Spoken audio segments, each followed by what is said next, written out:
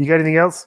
Yeah, I've got a couple of bits here. So there's stuff out there. Like, so it was very much like reported that Cody's going to win. Cody was on course to win the WWE title, and Cody's in course to dethrone against Roman, Billy. Yeah, there was yeah. I've seen these reports and whatnot. Right. Like that. My understanding is that from Vince handing over to Triple H, nothing has changed here for the Roman thing. In fact, the idea now is more opponent creation for Roman as we move forward. So, whereas we now have Karrion Kross will come out of the match with McIntyre ready to challenge. With Kross, you then have Braun Strowman on the other side. He was supposed to get a title shot as well. And then, obviously, as you head to WrestleMania, they're going to bring The Rock in. After The Rock, they still haven't gone back to Seth Rollins, who's another opponent that can wrestle him. And then the list, as you run through the roster, is just endless for guys that they plan to push up the card. Like Finn Balor is now being pushed more by Triple H. So this whole thing, I mean, I haven't got an exact list of names. The only thing that I do know for sure is that Kross will get a shot and Rock will come in for Mania.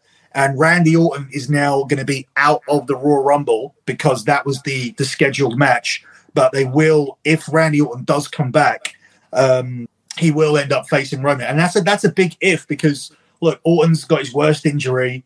He's done a lot in wrestling. It's not a guarantee he's going to come back. It's not even a guarantee that Big E comes back. And Big E is a guy who's had a career half the length of Orton, but half the length of Orton is still like 10, 11 years.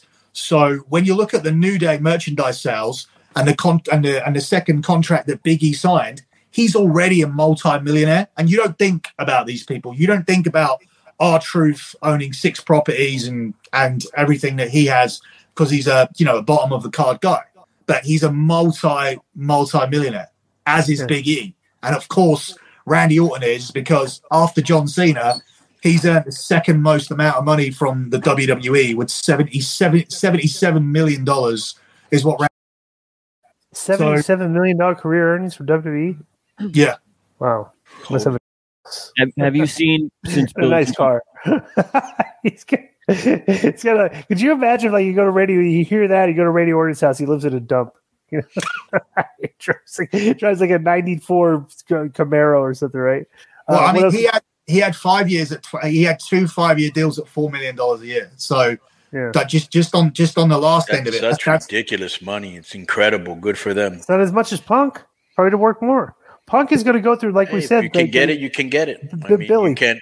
Yeah. Punk got his dream deal at AEW because he basically got the Brock Lesnar deal. We don't have to work that much or show for work that often.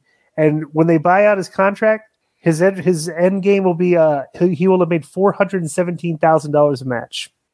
It's like Brock numbers, right?